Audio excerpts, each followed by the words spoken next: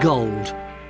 Gold was very important to the Romans. They used it as a status symbol, and we had it here in southwest Wales.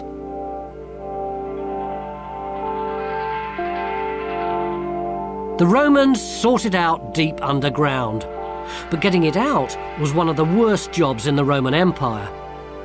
The Romans had plenty of rotten jobs, most of them done by slaves, but for me the worst of them all was working in the gold mines.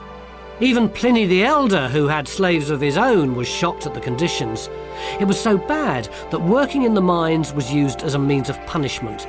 The local population in Wales was plundered for healthy people to dig out the gold. Welcome to the worst job of Roman gold miner. The gold has come from the centre of the earth.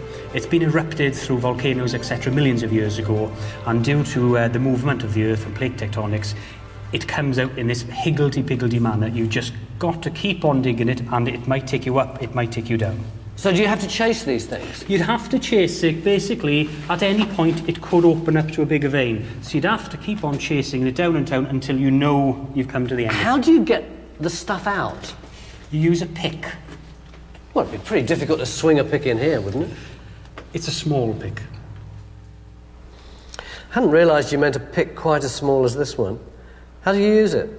You just chip away. You can see you've got a quartz vein there, yeah. So you've got to try and chip away at that to expose the quartz and actually to get it out. Just chip away at the ordinary rock and... That's right. I hope that quartz comes away. Oh, it is peeling off a bit, isn't it? It is, yes. What do you think the conditions would have been like? Pretty horrible. You can imagine in the summer it would be very hot. Lots of men working here. They would have had candles, they would have had small little lamps that they would have used, but the rest of the mine would have been obviously totally pitch black. So in the summertime, very warm. In the winter, very cold. It would have been colder down here than outside. So you can imagine you've got the worst of both worlds then, really.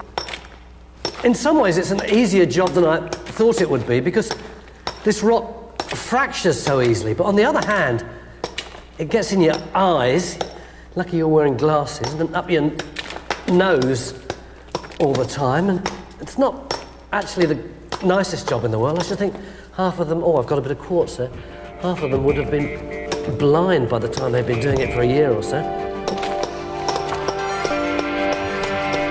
In fact, many of them died before they had the chance to go blind, because the Romans were impatient and were always coming up with more efficient ways of doing things.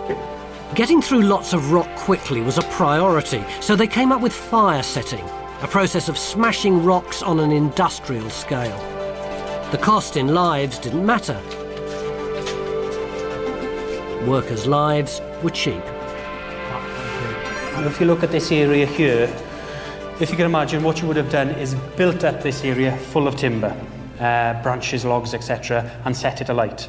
You would have kept that going then for maybe 3 or 4 days. God, it would have been smoky in here, wouldn't it? Exactly, you would have had a lot of smoke. It would have been an intense heat here as well. Also, parts of the rock would have started to break and shatter at that point. But after then, a few days, you'd throw water on it, buckets of water, and that would cause a bit like a mini explosion. The whole face there would crack and shatter. So it'd be an incredibly boring job, a very smoky job, and then a very dangerous job. Exactly, but it would show you where the seam is going then. Once it's all shattered, you get a pile of rock, just like we got here. The problem then is that you're left with large quantities of rock to carry out. It takes this lot, 10 truckloads, to get 1 load of quartz out. Within this much quartz, there's maybe a piece of gold the size of half a cube of sugar. In Roman times, it all came out by hand. Hundreds of men would have been doing this.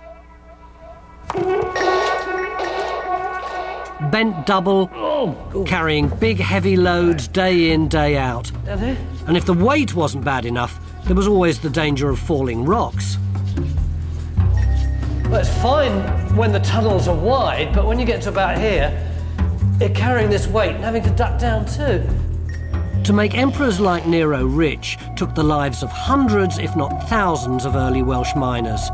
People who were forced to work in the most horrible, dark and dangerous conditions.